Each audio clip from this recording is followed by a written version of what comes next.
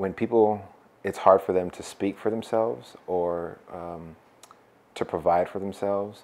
And if I can contribute in any way, I saw this as a perfect place for that. Because me being a native to Phoenix, and not only to Phoenix, but this country, you know, knowing English, knowing the culture, knowing my way around, knowing how to use simple appliances in a household, that is gold, that's treasure to someone who is completely foreign to America. I lived, you know, at GCU for 3 years, and I was their neighbors, and I just felt like some type of responsibility to like show up and be that help. And so as I started to come here a little more, I started to see the reality of the need here, and just felt like it was a calling to come here. So Jesse, oh my goodness, he is a phenomenal person in general, just from his giving spirit and his openness and his willing to offer his help in any way that he can. When you start working with refugees, their whole sense of life can consume and change the way you live your life. There's a whole different type of culture when you're looking at working with refugees, and if you're not mentally prepared to adjust to that, it can seem strange to you. But the fact that he's willing to dedicate his time and is really pushing and has done a phenomenal job recruiting students from GCU in order to bring more services to help empower these young kids, especially in terms of improving their education levels and giving them the opportunity to succeed, which is the whole reason they came to the United States. They were given this opportunity to go to school, get an education, and empower themselves. And I think it's fantastic that Jesse has kind of really given them that opportunity and that kind of leg up to make that all happen. Obviously, my faith is a really big part of my life. Coming here was because I felt a calling to come here. So the same calling and voice that I listened to come here is the same voice I listened to on how to be available to these people of the nations. And that looks different every day. It really does. Sometimes we don't need to conversate. We don't need to have dialogue, but it's just a helping hand. It's smiling. It's laughter, you know, the universal language. And through that, it's just the doors open that way, you know. And it's beautiful that we have opportunities like teaching English. It's beautiful that we have opportunities like congregating and getting the youth together and having playtime and gospel time. And I just see that as very important. You know, I don't want to lose sight of my mission to come here. You know, I kind of view it as a missionary because I'm like one of the only Americans here.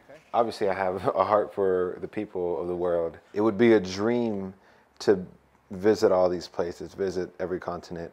But this is just a beautiful reminder that regardless where I'm at, peace, everyone needs to feel that peace. There's a lot of just division, there's a lot of hurt, there's a lot of pain, uneasiness, whatever you want to call it.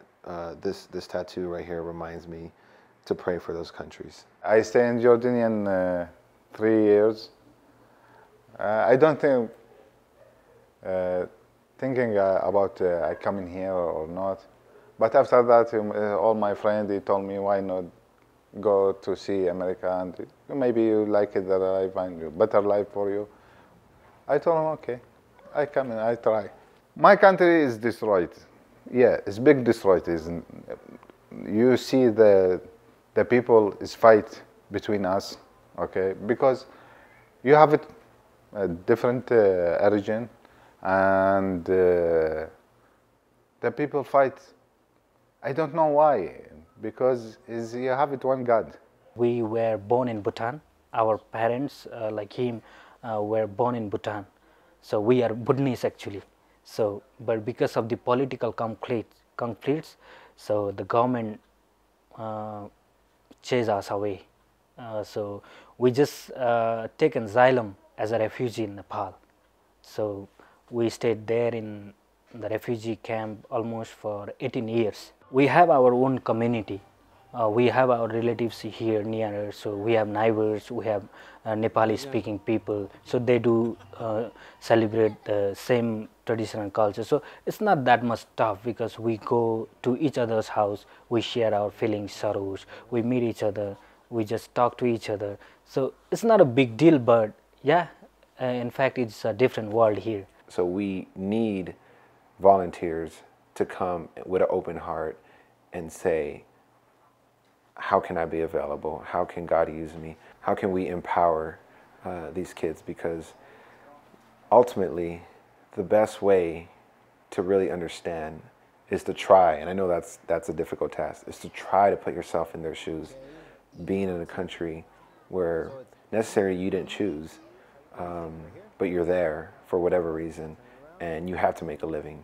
And whether you're a child and you're going to school with a bunch of Americans who speak English, or you're an adult who you were self-efficient at one point in your home, in your country, and now you're in a completely different place and you're trying to get there.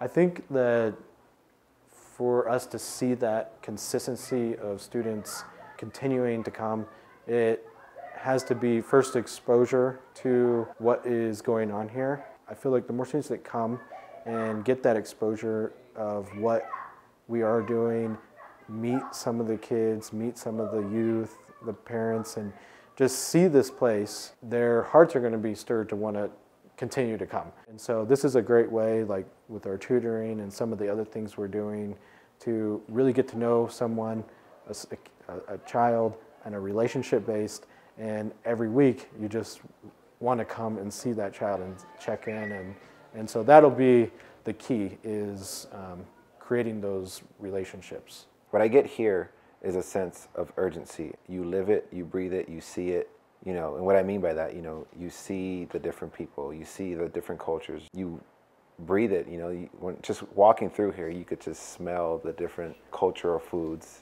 cooking, and being here, you get to realize that this is where you live, and it just gives that sense of urgency that I didn't get at GCU. But what I've learned is that my 3 years at GCU, I've learned what that community is and how that has empowered me to become who I am today. And if I can take what I've learned there and somehow, even if it's a little bit, come and establish that community here, then I know what it's done for me, and I want to offer that to the nations here. And I know that's dreaming big, but like I said, I'm only a small part of already what's going on here. And, you know, God has a plan here, and I'm just being obedient to my part.